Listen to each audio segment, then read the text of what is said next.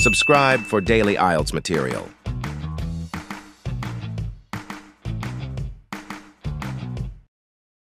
You will hear a number of different recordings, and you have to answer questions on what you hear. There'll be time for you to read the instructions and questions, and you have a chance to check your work. All the recordings will be played once only. The test is in 4 sections. At the end of the test, you will be given 10 minutes to transfer your answers to your answer sheet. Now turn to Section 1. Section 1. You will hear a conversation between Simon and Lisa. First, you have some time to look at questions 1 to 10.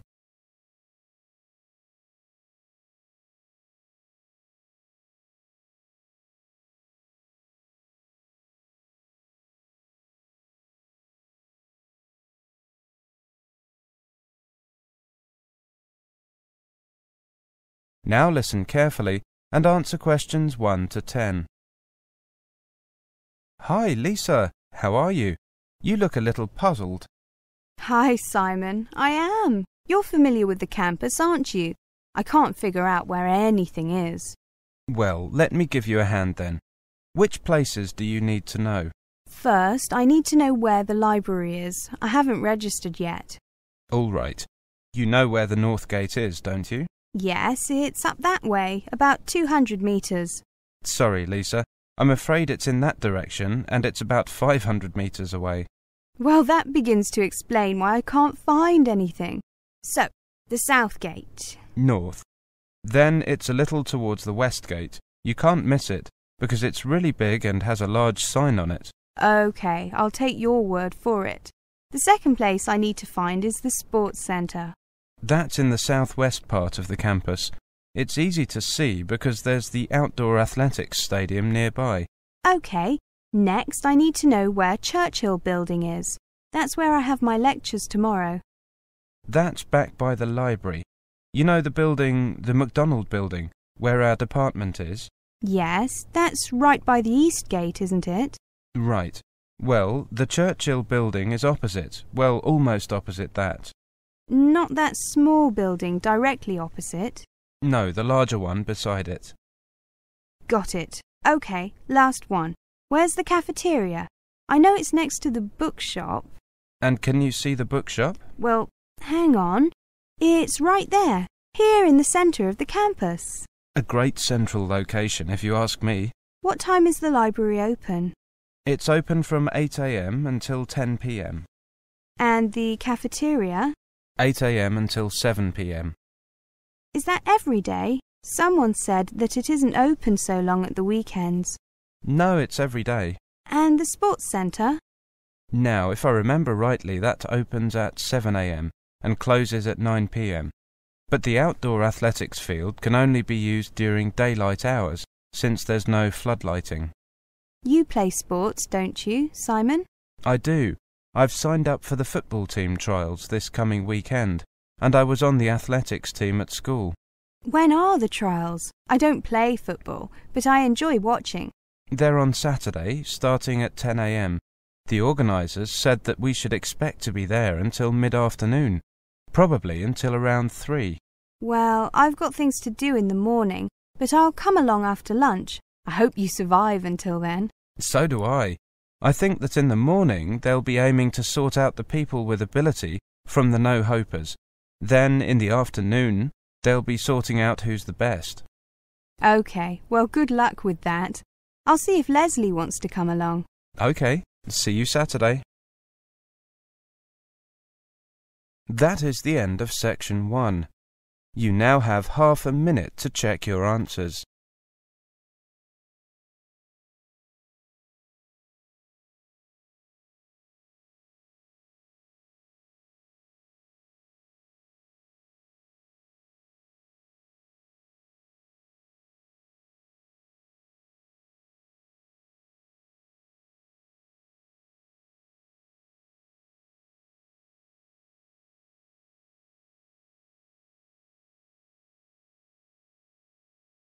Now turn to Section 2.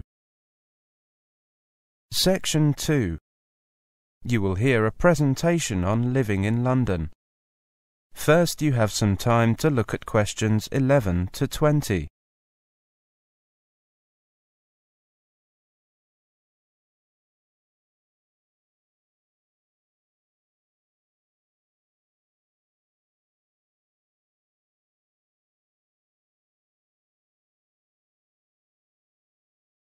Now listen carefully and answer questions 11 to 20. Welcome to this latest lecture on living in London. Today we're going to look at transport, and I'd like to start with the London Underground system, also called the Tube because of the shape of the tunnels. First, you need to learn your lines. There are 12 different lines, each with its own name. For example, the Piccadilly line, the Circle line. Each line is a different colour on the map of the Underground system. You can find the map in the ticket hall at each Underground station, and usually on the platforms as well. Sections of the map are also displayed in the carriages of the Underground trains. Before you begin, it helps to know which line you are starting on and on which line your destination can be found. If they are on different lines, look at the map to see where the two lines cross, and note the name of the station where they meet. That is where you have to change trains. If the two lines do not cross, keep looking until you find a third line that crosses both of the other two. Then you will need to change trains twice. You can buy a ticket from one of the automatic machines or from the ticket office. Either way, you need to know the name of the station you are going to. You also need to know whether you want a single ticket, which is valid just to get you to your destination, or a return, which gets you there and back again. Fares are based on a zone system. The more zones you travel through, the more expensive your fare is. There are 6 zones, with Zone 1 covering central London and Zone 6 covering the outskirts of the system, including, for example, Heathrow Airport. Most of the Underground maps show which stations are in which zones. A single ticket for travel through all 6 zones currently costs £4. Depending on how far you are travelling and how many journeys you need to make, it may be cheaper to buy a one-day travel card, which gives you unlimited travel on all London Underground and bus services. The day you buy it. A one-day travel card covering all 6 zones currently costs £8. You can also buy an Oyster card. This is the best option if you are going to be in London for a long time. You get a discount on all tickets, usually about 10%. And you don't have to queue to buy tickets. Just buy credit for your card and then use it as directed when you enter and leave Underground stations at the start and finish of your journeys. At Underground stations you must pass through an automatic gate. Put your ticket into the slot to the right of the gate. When the gate opens, pass through. As you pass through, your ticket will pop up from another slot on the top. Pull your ticket out and take it with you. You need it at the end of your journey. This is the same procedure for travel cards. With Oyster cards, you hold your card over the card reader at special automatic gates. If you have baggage with you, you can go through a special larger gate where you can pass through more easily. Show your ticket to an attendant and ask him or her to let you through this gate. Most stations have long escalators leading to and from the trains. Try to stand to the right-hand side, leaving space for people to walk past you on the left. When changing trains, get off at the station where the line you are on crosses the line you need. Follow the signs for the line you need and the direction you want to go in. When you leave the system, you must pass through an automatic gate again to leave the station. Put your ticket in the slot as before. If you bought a return ticket or a travel card, your ticket will pop up for you to collect again, so that you can use it later. If you bought a single ticket, or if you are on the return trip of your return ticket, your ticket will stay in the machine. To find out more about the London Underground, check the official website, www.thetube.com. This site also has the map and information in numerous foreign languages. Now, let's move on to... That is the end of section 2. You now have half a minute to check your answers.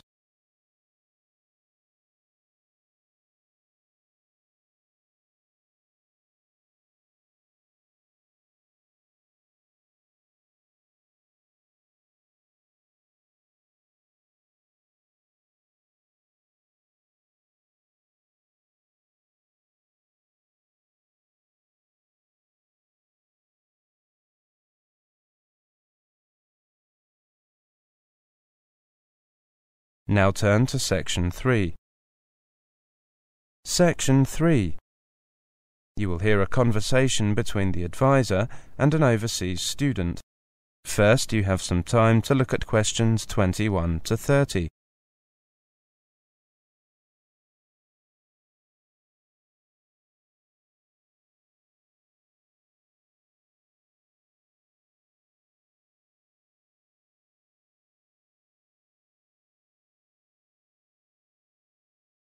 Now listen carefully and answer questions 21 to 30. Good afternoon. How can I help you? Good afternoon. My name is Helena Schwartz. I have an appointment at 3. Ah, yes. Come in. Please take a seat. Now, what can I do for you? Well, I need some advice about my studies.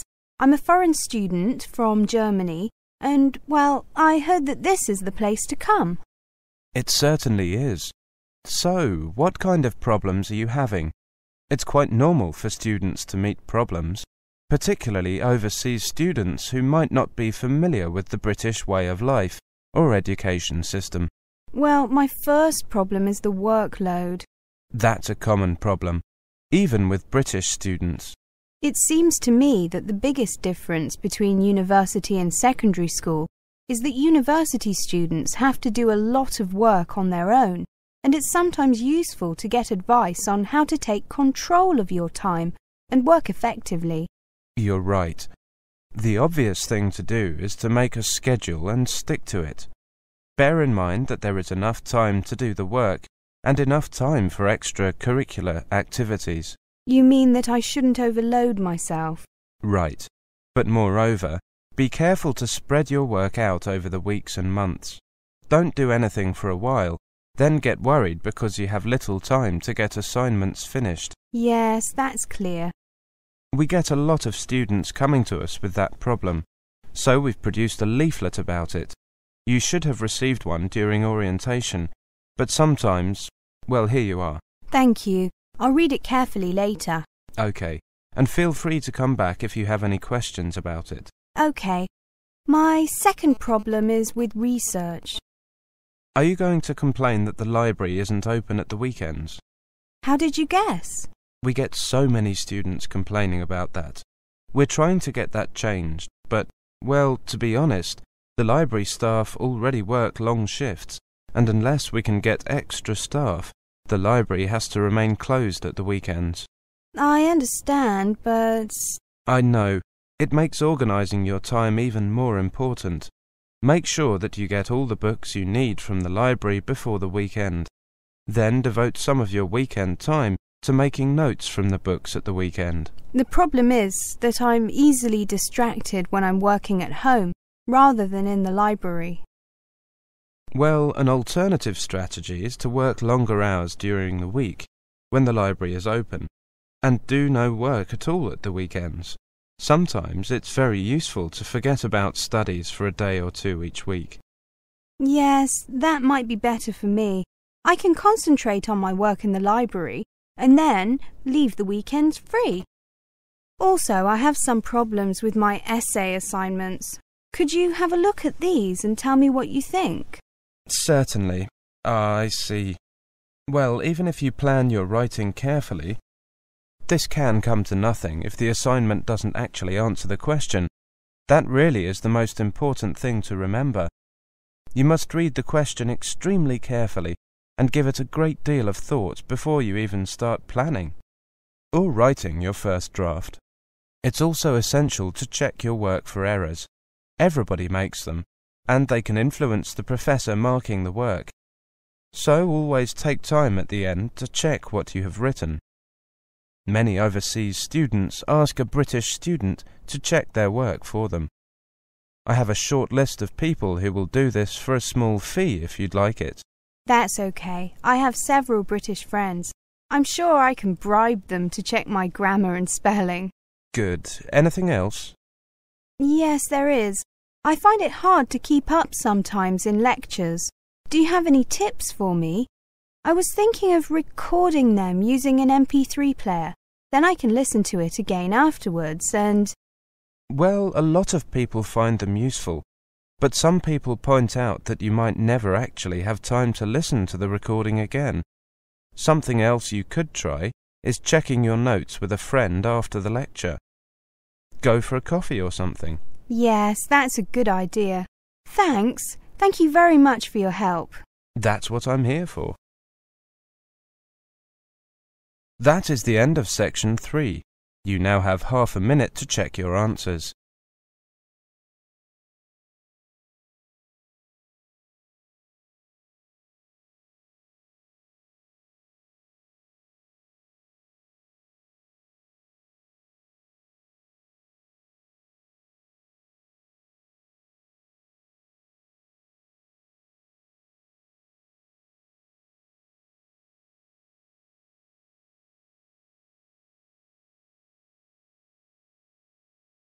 Now turn to section 4. Section 4. You will hear a monologue on the subject of volunteer work in Africa. First, you have some time to look at questions 31 to 40.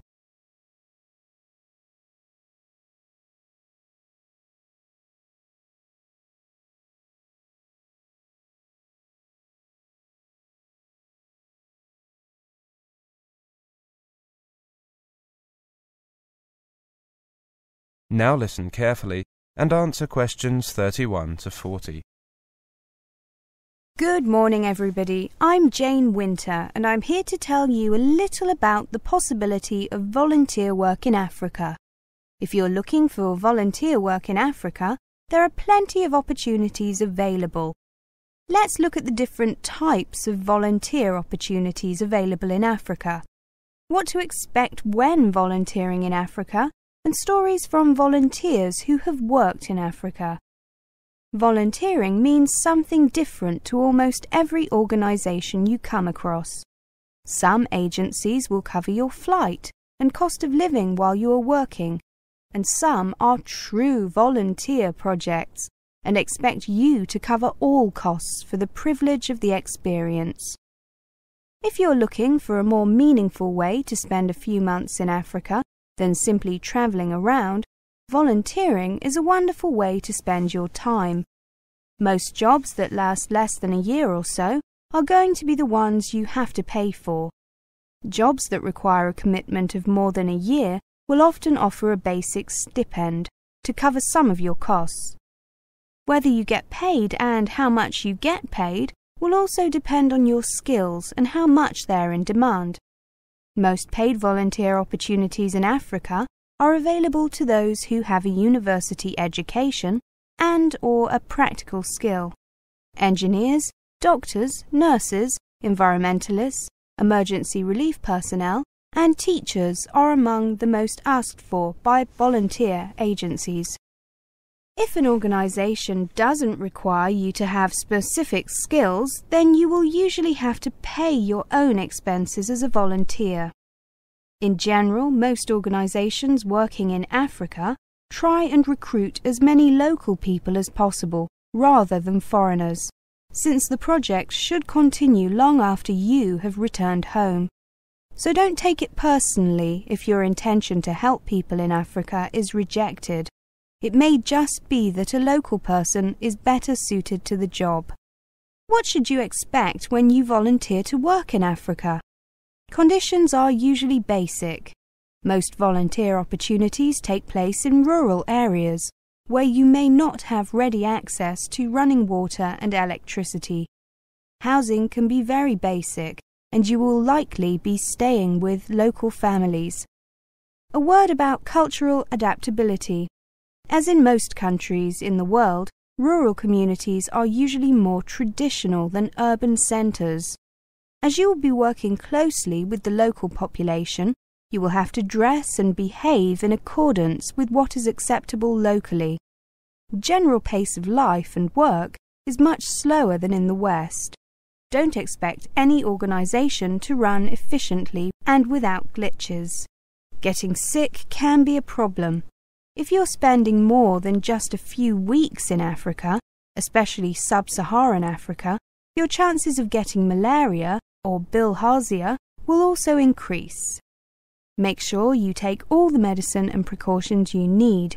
The organisations you work with should brief you about health issues, and don't forget that local nurses and doctors will have plenty of experience with these common afflictions, probably more than your doctor at home. Initially, you may also have some problems getting used to different food and water. Anyone who has volunteered in Africa will probably tell you that the biggest impact their project had was not on the community but on themselves.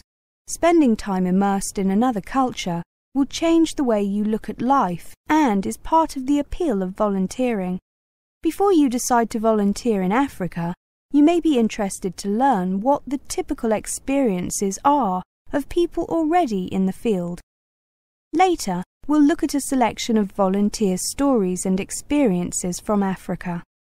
There are many volunteers and travellers who keep online diaries of their experiences. These contain some excellent tips about working, travelling and living in Africa. Before that, just a quick word about work permits in Africa. Many people who travel around Africa may wish to stay and work. But just as in Europe or the US, every African country will require you to get an official work permit. In most cases, these laws exist to stop foreigners getting jobs that local people may be qualified for. Unemployment is bad enough throughout Africa, so don't take a job that a local person could do. Now, let's look at a few people's experiences. That is the end of section 4. You now have half a minute to check your answers.